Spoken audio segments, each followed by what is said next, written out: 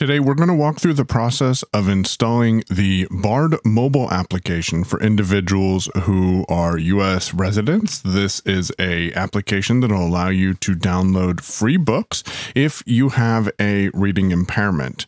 For more information about signing up for Bard, please visit blindshellusa.com/Bard. Link in the description. So we'll start out by pressing and holding the back button. 6:54 a.m. And this is on our main screen. We'll go down to Applications, 4 of 7. and press OK. Internet browser, 1 of 9. Go up to App Catalog. App catalog, 9 of 9. Browse catalog, 1 of 4. Press OK on App Catalog and then OK on Browse Catalog. Recommended packages, 1 of 4. The fastest way to get here is to go to Option Recently added, 3 of 4. 3 and press OK. Bard Mobile, January 5th, 2023. 1 of 10. And the first application is Bard Mobile, added January 5th. We'll press OK. Install package, 1 of 3. And then we'll press OK to install the package. Downloading, We'll let that download over the next couple of seconds. 50% downloaded. Download completed. Installing, The app is installing. 100% install. Installation was successful. Run application, 1 of 4. Now we'll press and hold our back button. 6:55 a.m. We'll go down to Applications. Call, applications, 4 of 7. Press OK on Applications. Internet browser, 1 of 9. Books, 5 of 9. Choose Books. Bard Mobile, 1 of 2. And there you find the Bard mobile application. Press OK to open it. Image, Bard Mobile. Edit text. Enter Bard username. And now we'll need to enter our username. For me, this is an email address, so I'll go ahead and enter that. Keyboard shown. D-E, right per at. Empower, G-H-I, period, B-C-M-N-O-M. And when I'm done entering my email address, I'll press OK. Edit text. Enter Bard password. And it moves me to the edit text, enter my password, so I'll press OK. Keyboard shown. Enter Bard password. And now I need to get my password. How to 1Password. Hey, BlindShell. Just saying. D. Period. C-M-O. And then we'll press OK. Keyboard hidden. And if we press the down button, Accept terms of service. Unchecked. we have the terms of service to accept, so we'll press OK. Bard. End user license agreement. This end user license agreement want to EULA, read this or end user's license agreement. is by and between the Library of Congress and either a person certified as ineligible. If you press your back button patron after of the reading it, National Library. Accept terms of service. Checked. you'll hear that the terms of service is now checked. Now, press your down button Accept term. Login. until you get to login and press OK. Progress bar. Get books. And the first thing you're put on is Get Books. If you press your down arrow, Bookshelf. Get books. Settings. Now reading. Now wish list. Recently added to Bard. Most popular books. Browse magazines. Previous downloads. Bard website. Last item. and I'll go up to Previous Downloads. Previous downloads.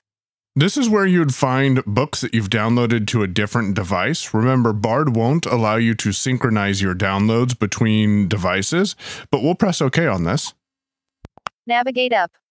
And this puts me at Navigate Up. Navigate Up is the button on the top left corner of the screen. So we need to press our down button until we get to the list of recent books. You can press it multiple times, but what I have found to be faster is to press number 3 and the phone will say, Controls. and then press my down button. More options. Edit text. Title and author search. Search field. Press number 1 Default. to go back to default, and then press your down button a couple of times. Title. Author. Atomic Habits. Tiny changes, remarkable results. An easy and proven way to build good habits and break bad ones. This sounds like a potentially good book. So what I'll do is I'll go ahead and press the down button one more time. More info. Atomic Habits. More info will allow you to get more information about this book. But if you press your up arrow, Atomic Habits. you're back on the title of the book. We'll press OK on the title of the book. Good. Navigate up. Now, in this phone, I don't have a micro SD card. You would be prompted if you want to save this on your internal or external storage. But there is one prompt here, and I'll press and hold the down button to get to that prompt. Audiobooks. Double tap to download to the selected folder. And it says audiobooks, double tap to download to the selected folder. Well, the BlindShell doesn't have a touchscreen, so we'll just press OK on that. Navigate up. And now the book is downloading. Download completed. That tone told me that the download is completed. Now, let me go back to the main screen. 7:04 a.m. I press and held the back button to get home. Remember, you can add Bard to your favorites applications, but let's go through the process of finding Bard in our applications real quick. Call 1 of 7. Choose Applications. Applications. Internet browser 1 of 9. Choose Books. Books. Bard Mobile 1 of 2. And now here's Bard Mobile. We'll press OK. Image. Bard Mobile splash screen. Get books. And then we're put back on the Get Books. But for me, I want to go down to view my bookshelf. So we'll just press our down button until we hear Bookshelf. More bookshelf. Bookshelf. And we'll press OK to open the Bookshelf folder. Bookshelf. And then what I tend to do is just press and hold the down button to get to the bottom of the screen. Get book. User guide. There's the user guide if we press up. Braille magazines 0. Braille books 0. Audio magazines 0. Audio books 1. And there's audiobooks. We'll press OK. Navigate up. And then once again, press and hold the down button. Audio. More info. Atomic habits. And then up arrow Tiny once. changes.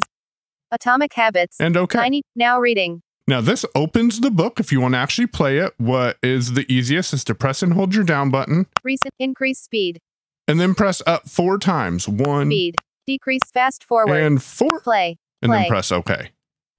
Stop. Atomic habits. Tiny changes. Remarkable result. And there's your audiobook on Bard using the BlindShell Classic 2. Hope you found this to be useful. If you have any questions, reach out to me. I am available at atguys.com. Send an email to support@atguys.com, and I'd be delighted to help you further.